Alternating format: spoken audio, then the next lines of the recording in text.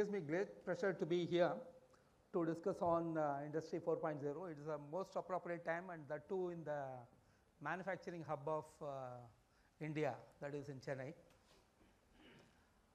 And if at all anybody need to practice this Industry 4.0, it will be more appropriate that the Chennaites would have practiced it much more efficiently than the rest of the countries. That is what I feel. I take it also in that particular way. And in our panel, we have got very, very distinguished persons and different industries. One is from the chemical industry and another is from the FMCG industry. And we also have Mr. Govindarajan, who can supplement on what IBM can take on this. I would like to just start with by giving certain preamble. Actually, this Industry 4.0, it is revolutionizing and bringing certain disruptive platform to the manufacturing actually. In the sense that we can categorize it into 2 or 3 aspects. The first aspect is that the IoT, the Internet of Things or Internet of Everything which is happening, which is basically to improve the productivity within the manufacturing shop and bring certain traceability and also improve the compliance. And the productivity, traceability, improving the compliance, thereby it increases the quality also. That is also very, very important. That is one aspect of it. The second aspect of it is environmental health and safety, where that the things can be monitored remotely and it can be controlled such that that we are also compliant on the environment, health and safety. The third aspect of it is the connected vehicles and connected devices, and we hear more on automobiles on the connected vehicles, how it helps and how it brings new stream of things, and even the driverless car and also servicing it remotely and knowing about the performance of the vehicle on the road. All those things are all discussed in this Industry 4.0. The other aspect of it is that additive manufacturing, which IBM very clearly spoke about that one in the first speaker spoke about that. So, it is going to also revolutionize the way in which the spare parts management is going to happen in future. In the sense that we would have heard about the Caterpillar stories and other things, where any part of the globe, they will be in a position to service the parts within 2 days. Okay. Any type of vehicle which Caterpillar has manufactured, that is their strength. In the sense that even if you have the vehicle or the device which is manufactured in 1940s and 1950s, they will supply you the parts within 2 days. But with the additive manufacturing, whether the 2 days can be reduced to 2 hours or it can be reduced to 2 minutes. That is the challenge, and that is how the Industry 4.0 can revolutionize. So, like that we can hear many stories, and I would like to take on from the 2 practitioners of Industry 4.0, one with Senthil Kevin Kerr, and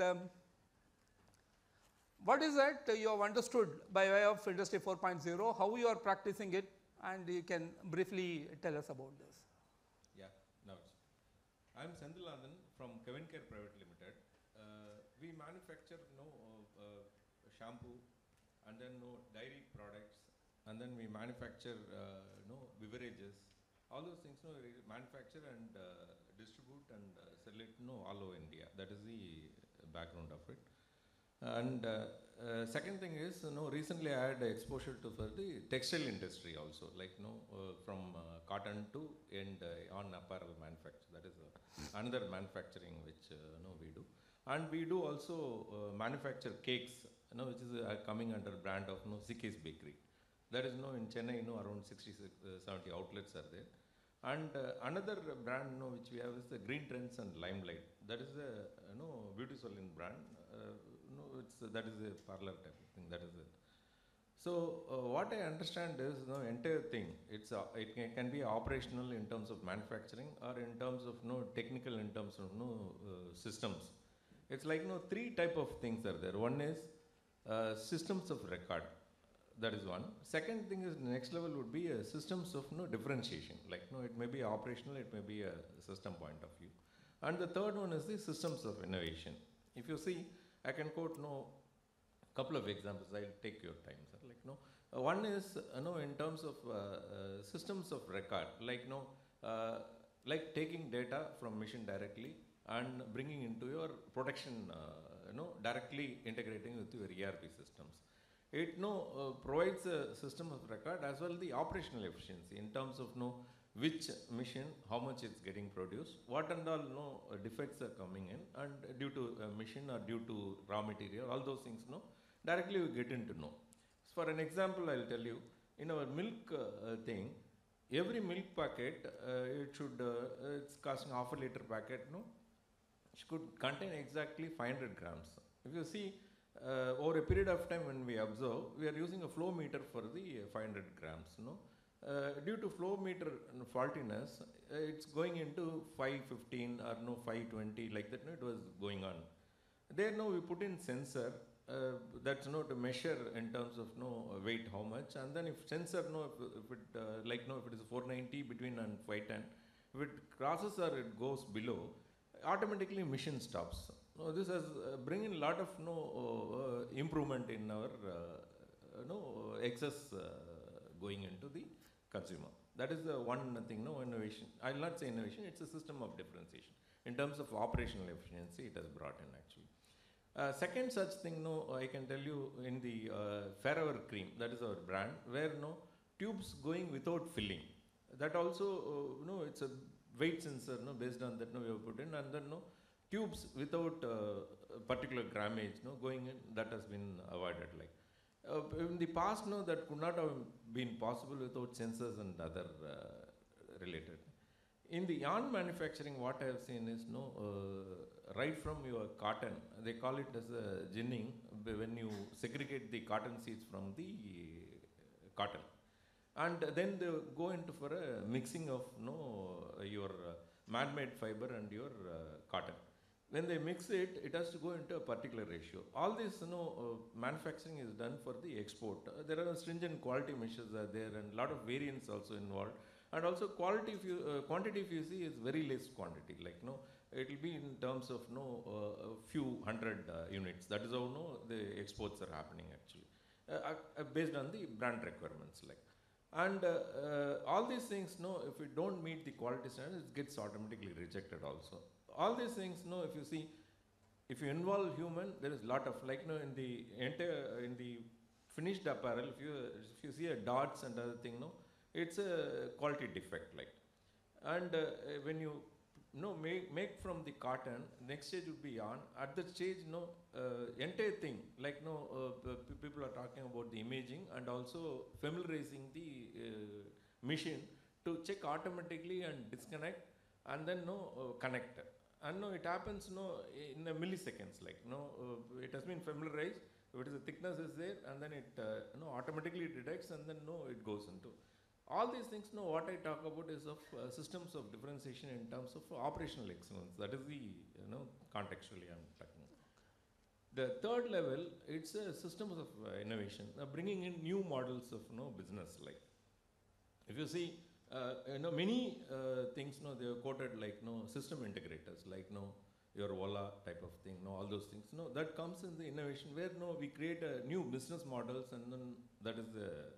With that, maybe I'll come back on the second round.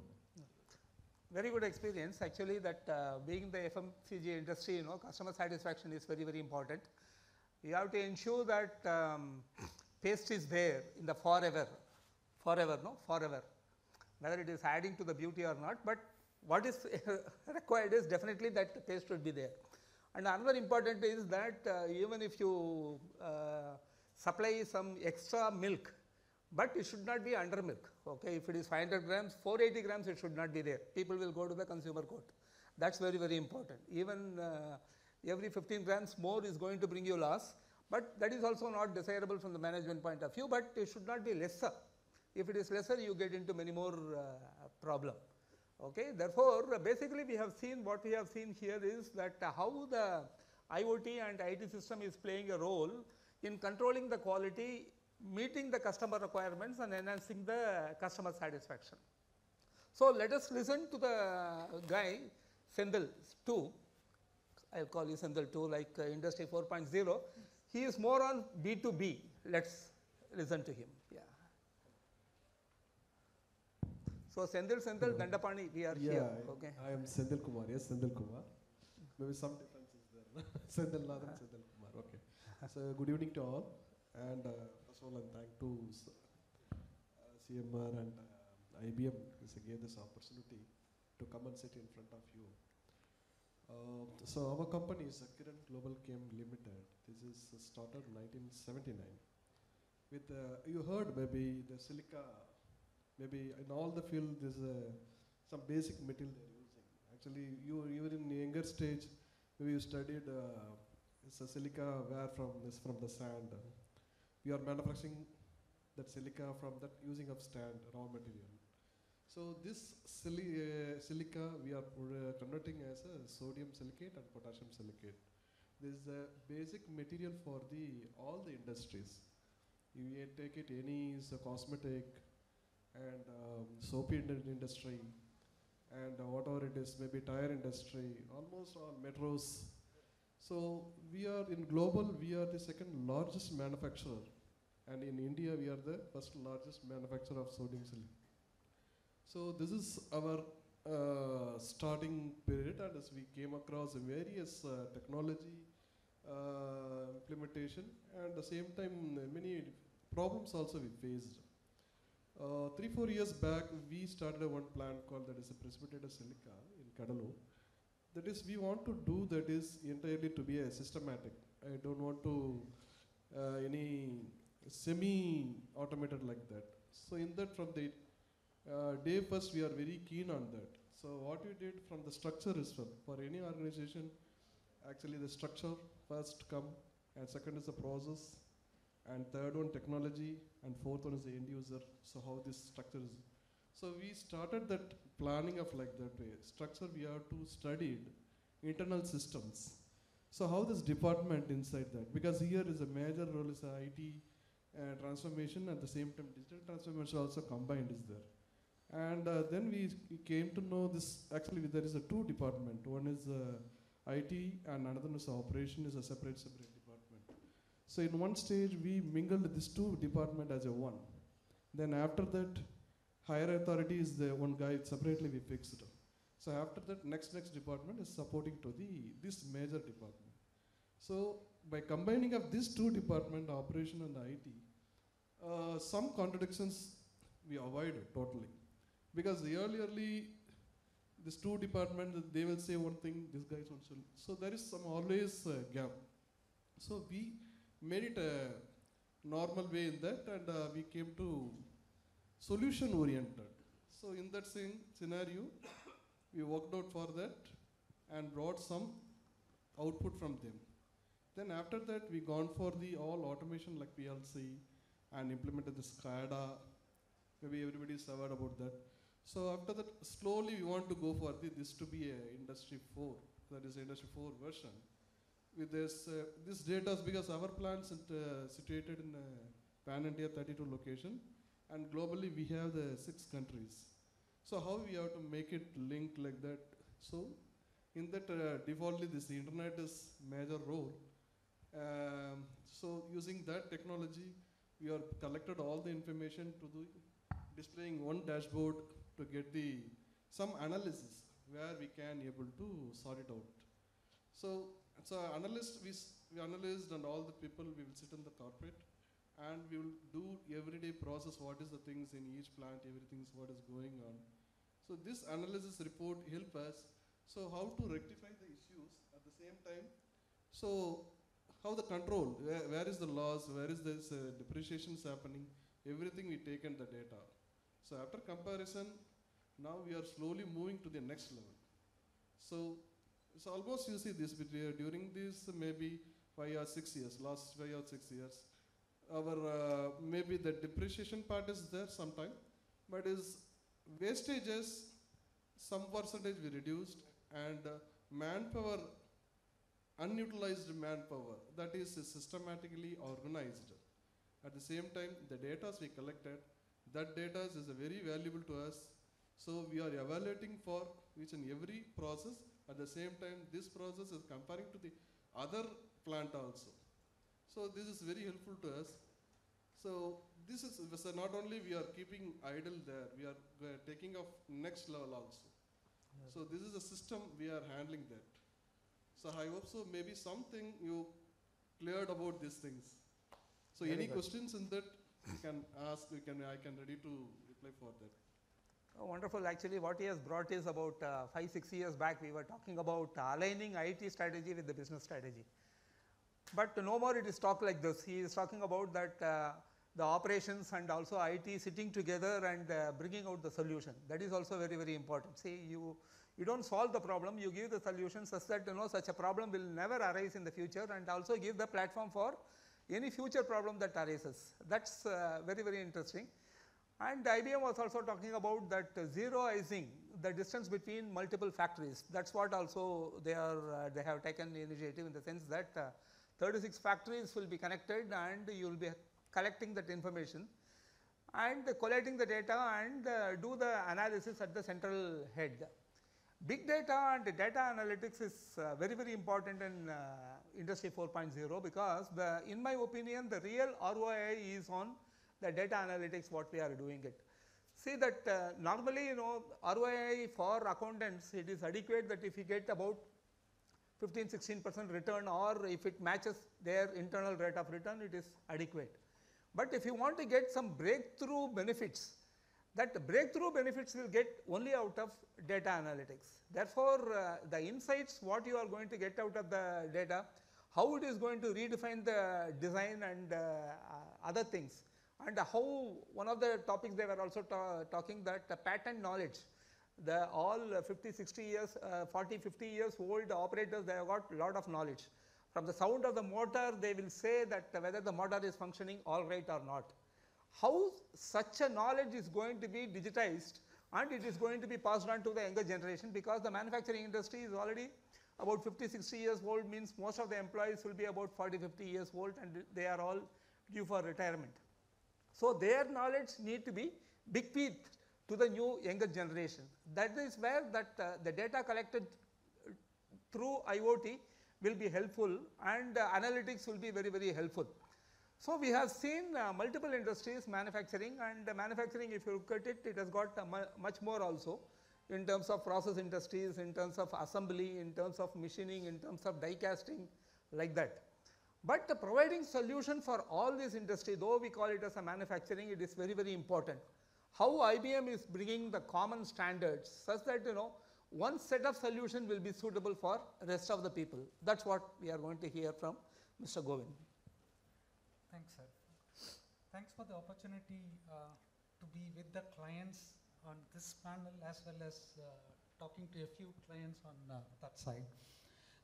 Interesting topic in terms of two things coming together that you mentioned, IT and business, and taking it forward to analytics. In the platform that was talked about, IoT platform, which I will extend to Watson IoT platform. The IoT platform is the layer which helps the IT team to connect all the devices to a layer, industry standard layer.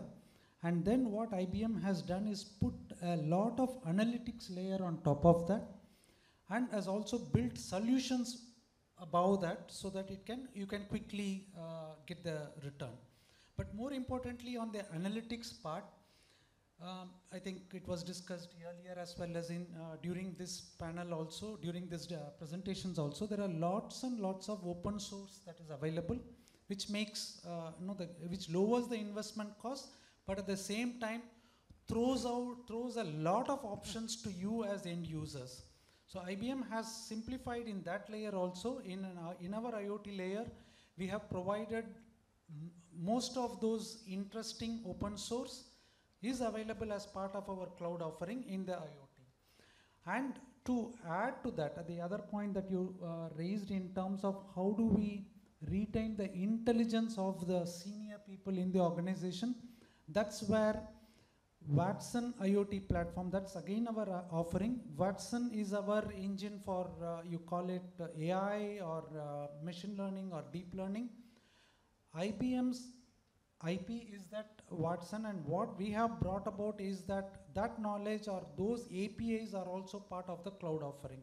So as IT people, as IT layer, you have seamless connection to this platform. You have seamless connection to the analytics that is available on the platform. And on top of that, you can bring in your own knowledge or your own IP into that Watson platform and use that machine learning for your IoT. So these are the things that we have brought about. And again, going back to the previous topic that you mentioned in terms of bringing the IT and business together, that's where the business consulting comes into picture. We are able to bring together the IT knowledge as well as the business knowledge. We conduct workshops, we conduct design thinking. The moment you have an idea, a small idea, we are there to handhold you, to take that idea, build on top of that idea, make it relevant for the business, and then build on top of that idea very quickly and show those quick wins to your businesses. That's where we come in. Thank you, thank you. One more thing, interesting thing, what we observe in this Industry 4.0 is about the role of the IT. The role of the IT, if you look at it, prior to in 70s and 80s, if you look at it, they will be doing only data processing and developing certain reports for inventory and payroll, month-end processing they used to do. They used to sit in a corner of the factory or the office, and predominantly only the accountants and some inventory people, that stores people will be interacting with them. Then came ERP, you know, that IT people started interacting with marketing people, sales people, stores people, production people, quality people, and all other people. They started doing it because everybody was doing planning, and they have to, ERP is something, you know, enterprise resource planning, that they have to integrate with them, and they started rubbing shoulders with all CXOs. When Industry 4.0 came, the IT people, they are not allowed to sit in their data center. They are asked to go to the shop floor. The way in which both the Senthil Kumar and Nathan, they have explained, you can see that they explained the business process, the way in which they conduct the business, the way in which the manufacturing is happening, and if there is any problem, they have to also attend to that one. That is the era by which, you know, the IT people come to know about not only about marketing, not only about production, not only about quality, they also know intricacies of manufacturing. They started even greasing their palms, and they have to be in the shop floor, and if the production stops, you know, nobody is going to wait for, will not leave the IT guys, okay. And that sort of importance, the role of IT people have also enhanced and getting enriched day after day. That's how it is going. How do you see this responsibility? Is it a pain or a pleasure? Hello. Yeah, it's real pleasure, I should say, because only data processing, that is basically a systems of record. They have not heard pleasure or pressure, that's what they are asking. It's a pleasure. Okay. I again reiterating, it's a pleasure. Because it's like mundane looking at the monitor and only processing data and giving output, all those things, writing coding, all those things, a certain point of time becomes boring. After 30-35 years, if you look back, what is that you have done? You really do not know. I can take with one example. I'll explain. We have some 62 outlets in Chennai, CK's Bakery. So one point of time, the person who was running want to see, like, okay, whether are they following what all process we said in the all outlets. This is his problem statement. Because always all food products goes with the freshness and also the people who are serving. These two things makes a lot of difference. That is where we play a great role, and marketing also lies in that actually. And this is a business problem. The real solution is we want to have an online monitoring of 60 outlets. When the problem was addressed to us, really we saw there is no online real-time monitoring can happen actually. But in industry, for all ATMs, today it's being monitored online. Like with sensors, somebody gets into and somebody breaks the ATM, it's getting online monitor. We know in Mumbai, one of the agencies, by name Securance, they are doing this service. We approached them. What solution they gave is, you give us day end, what is that you want to monitor. We want to monitor when they serve to the customer, how they serve it. When they prepare the, because a few things go into semi-finished and then it's getting like your sandwiches and other thing, it's processed there. We want to see that whether this particular process is followed, and day end whatever wastages, it should not be sold to the customer. That also we want to monitor, that's getting destroyed actually.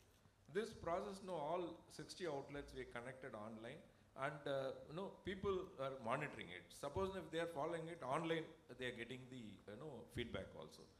When we address, we see sales going up, because with the hygiene, how they supply, and number of people coming, customers coming in, it's increased. This is one thing. This is a vegetarian process, what I have shared with you. The another thing which I have seen. Now, will it be different for non-vegetarian? Yeah, I'll share with you that also. One Sunday morning happened, normally in Chennai, that's what I see a practice. Like non-vegetarian happens, cooking happens only on a Sunday every week, that is the, How many of you non-vegetarians? Yeah. Then I will realize, suddenly I realized, okay, so chicken I have to buy, and then how this. If it happens, industrialized, I had thought, and then I landed in a YouTube video. In a minute, some 75 chickens are getting cut and then neatly packed, and then this was the video I could see. See how neatly it happens, everywhere it's sensor. Only cutting alone is manual. All other things, if you see, right from removing the feathers, all those things, cutting into correct sizes, all those things are happening, and grammage wise, segregating, full or off, all these Sendil, things. today's Shashti. Okay. That was happening, and I was really stunned to see the way in which it happens. It's really amazing. Even that YouTube video is available. I thought everybody silently listening. I was not looking at energy. No. They are thinking whether today is Amavasya, Shashti, or something like that. That's why a lot of hands have not gone. Okay. Anyway, that interesting point what Sendil has brought is, see that how the automation helps. Okay. And basically, I mean, I would like to also throw open some experiences, because most of you from manufacturing, and you would have also had a lot of experiences in this particular area. This Industry 4.0 is really a buzzword, or do you really mean it? How many people say that you really mean this? You vouch by this Industry 4.0. So feedback for IBM. Okay, they have to strategize there. Can I take a minute? Oh, one second. Let them. You mean it means, okay, it is going to pay, or it's something like one more. But actually it is not so. I mean, I will give one example from my area. See that paint shop, one paint shop, somebody was mentioning about that paint shop, also one experience. The paint shop, the transfer efficiency is very, very important, See, when you do that normal painting, you would have seen it in the garage and other things, when they do the painting, what will be the transfer efficiency? Any idea? Any guess? It has to be interactive. Okay, you are all CIOs, no? Any guess? What will be the transfer efficiency? If you use 1 liter of paint, how much is going to the object? 70%? The industry is striving for reaching 70%. Actually, the transfer efficiency is only 28%, rest of the things are all going to the atmosphere. On the face of the operator, or on the gloves of the operator, or on the apron of the operator, or on the walls of the shop. Okay? Only 28% is going to the object. And the paint is second most expensive item in any automobile. Second most expensive item. Much cost, next to engine, that is the painting and the finishing cost is very, very. So, normally that in the automated plant, the efficiency will be around 55%. If you increase the efficiency from 55% to let us say 70%, the cost you know, per motorcycle itself will be reduced by as high as about 1,200 rupees. That is the type of thing. Using this IoT, using that sensor, the robo will not move just like that. Based on the jig, okay, based on that item, the movement of robo is controlled, the object is sensed, and the movement of robo is controlled, and we could increase the efficiency from 55% to 68%. That is the jackpot which you can get it, okay, using this particular IoT. Another example I will say, if you say that 100 vehicles are manufactured, not all, though we try to be as standardized as is possible, not all the vehicles will give, let us say, desired 70 kilometers per liter. Some vehicle will give 80, 85 kilometers per liter. Some vehicles will give only 60, 65, 50, 55, like that. Okay, given the same road condition, given the same driving pattern. Think of a situation, the ingredients which is contributing for that 80 kilometers per liter vehicles, the ingredients which are contributing for 60 kilometers per liter vehicle. If you are in a position to analyze and move the average towards 80, the job is done for the organization. Lifetime job is done by the IT people to the organization. This type of potential is available in using IoT and integrating IT into the manufacturing. This is what. This can tremendously change the entire pattern, the way in which the company is working. The people are all, why they are working, all those things can be transformed. It can be a disruptive technology also. We can make use of it. This is how the benefits are available. Please add something. Yeah, you clearly talked about process improvement or efficiency improvement using analytics. There are many use cases around that, specifically in automotive industry in terms of, I think, some of the aspects were talked in the presentation. Also, there is a lot of usage of IoT for new businesses. Some clients in the room didn't talk about it due to their own confidentiality, but there are some clients in India like Maruti who is talking about it openly in terms of how they are partnering with us and building a connected vehicle, which is likely to revolutionize a lot of things, even in such a low margin or rather high volume, low cost models. Also, they are planning to do a few things which they are talking about openly, which can bring in new revenue models to them, as well as some of the other industries like textile and all. They are looking for innovation from different places. So can you imagine a textile industry like Arvind partnering with IBM for innovation? So there also their MD Sanjay Lalbhai has gone public and he has talked about this partnership and how IBM Research Labs is helping them in terms of their textile processes. Adding on to many other things like analytics, other things, there are core innovation and all. Also people are looking at new models, new partners. That's the mantra going now. Very good. One day we can see that IBM is helping us in wearing the appropriate cotton shirt depending upon the sweating pattern. I think we can expect that one also. With that, my dear friends, thank you very much. Thank you very much for your patient hearing. And one more aspect which I have not covered, which I would like to cover it just in a few lines. Security is very, very important. See that anything which is hacked, know that if it is ERP system, only the ERP system will get hacked. Or if you are using CRM which is exposed to internet, if that is getting hacked, only the CRM system will get hacked and you will be losing your customer data and other things. But more and more when we are using connected vehicles and more and more we are using connected shop floors and also manufacturing, which is all exposed to that one, security is very, very important in the sense that if anything happens, you know, your drawings, all your efforts, all those things are all cannot be exposed to the wrong hands. Therefore, security is also very, very important. It assumes much more stronger role, more than I can say financial institutions. With that, I call it a day. Thanks a lot.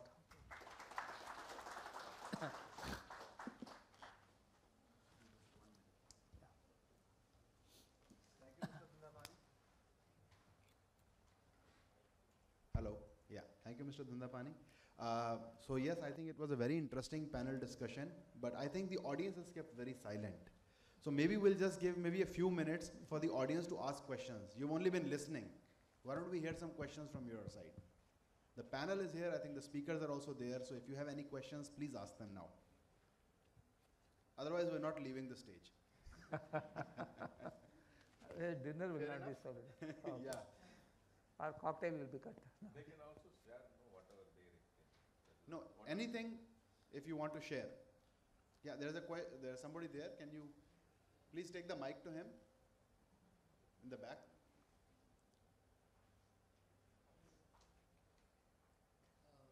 Either IBM or any products, they talk about the intelligence and automation, all about automation, what we call it, IT or whatever. That's a technology which will be able to do much and more. Then again, when it comes to an implementation stage, we may find the difficulties, right? So how it happens, bringing the technology, getting into the floor, getting into the operations, so how that happens, and what kind of difficulties you faces there, and what would be the role in terms of consultation and getting the complete rollout. Yeah, no, I'll couple of examples I'll share with you. See, initially when we put in systems in place for capturing your every production data, there is a resistance from the people. It will be a general resistance. I'm telling way back in some Sendal, 15, he 20 is years asking back. promise versus execution. You focus on that. Okay, promise. Promise versus execution, no? Right. All right. Yeah. Definitely execution challenges would be there, because promise is given by somebody, execution is happening at the other side. Definitely there will be a challenges. That is where IT role, I see a greater role in that actually. Okay. He says that it will exist, only you should take care of it. Correct. Sir, once again. Yeah. He has to answer. Okay. Yes. Yeah, this is a challenge that has been faced by many people in many projects. That's where system integrators like us come into picture in terms of bringing that knowledge from other implementations, prepare some methodology, robust methodology that can be used to reduce the risk. So the project management risk as well as the technology risk, these are all the things that are covered in such a methodology. That's what we bring to the table. It's not a 0-1 answer, but yes, a lot of learning has gone into preparing this methodology. What you are telling is right. Once again, what you are telling is right. It's like a profile picture of yours in the Facebook versus actual picture. Okay, and also something similar to the bridegroom's photo which is shown to you before the marriage and when you see her. Okay, it's like that. But this challenge is already there. But over a period of time, see, if you look at it, the percentage of success of ERP in early 2000, it used to be only less than 30%. Less than 30%, the success rate of ERP implementation. But now it has, over a period of time, it has also improved. The demanding customers, they have also changed, and the service providers have also understand they cannot fool around over a period of time. Okay, and the heavy competition has also come because their stake is also involved. And previously, when the ERP failed, that they will think that we have done something wrong. Okay, now they have started exchanging also. The things have also improved, but it's let the buyer beware. There is a concept called, in the mercantile law, there is a concept called let the buyer beware. We have to be much more beware and demand and ask right questions. Okay, sir. Since these are new technologies, I specifically spoke about this gaining guts and confidence it works, right? And that comes with a very strong methodology which Govind spoke about. So typically the way we are advising the clients or how do we give confidence is that take something called the minimum viable product or a minimum viable service. Okay, if you say that, show me something, I don't want to wait for 6 months to see what is outcome. So we are trying to explain more in terms of what you can see in 8 weeks as a first minimum viable product, which actually gives you the confidence this new technology works and it has shown so. I spoke about connect and collect. Okay, while we have 50 machines in the floor, at least show one machine and say that, okay, this data comes and I'm able to see the healthcare. So those are the methodology standpoint, scope, how do we do it, and agile as a practice, what we do. So these are the various ways to see that whatever the new technology is coming, it is getting executed on on-ground. Very good. See, pay as per use. Like that, pay as you benefit will also come sometime. Okay, don't worry. And outcome-driven models is Yeah, that's what I'm telling. Pay as you benefit. Okay. Any other things, sir? As we are running short of time, we'll take maybe one last question. They save that one also. Yeah. There's one question there.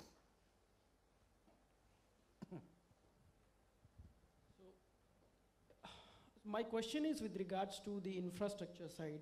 So we are from server and storage planning team from the manufacturing end. So we talked about the IBM Power Series basically. So these questions go to the speaker. So Power Series, we are only talking about the in-memory processing and analytics that we are doing on the big data side. What about the plant floor applications, which doesn't need in-memory processing? I'm talking about consolidating the complex infrastructure that we have, like we have a separate storage, we have a separate compute side. So a lot of other OEMs are working on consolidating those hardware into one single boxes. Is IBM doing something in that area to reduce the complexity and the technology refresh plans that we are facing issues into? Wonderful, wonderful. Yeah. Can come here? Yeah.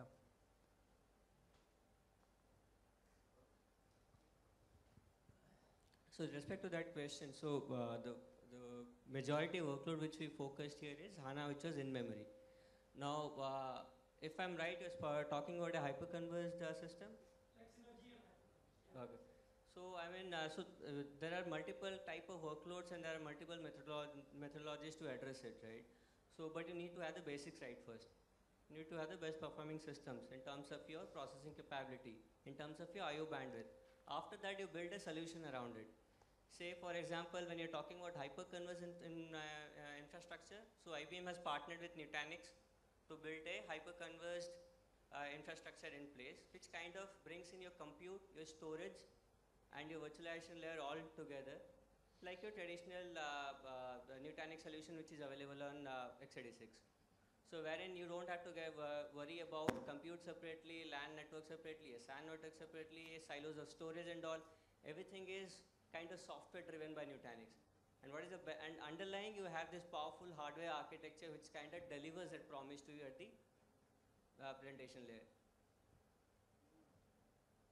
Do you answer your question? Does it answer your question? Yeah, that's right. I mean, basically it will reduce the complexity. Correct, correct. That's a good thing if IBM is also So right now, if you see, I mean, you have multiple administrators, right? Multiple administrators at multiple points.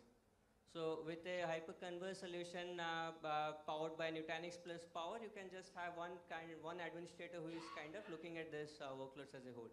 But that again, you cannot bring in, just push in everything into Nutanix. So this solution again is specific to few workloads. So it's always a tailored approach you have to give for workloads. Very good. Yeah. Okay, thanks. With that, we'll conclude this evening. And thanks a lot for listening. And you've been a great audience. I'd like to thank all the panelists. I think it's been a great discussion. Before you go, I would just like to give a small token of our appreciation. I request Mr. Govindarajan, since CMR and IBM are the hosts, to present a small token, a memento to all the panelists.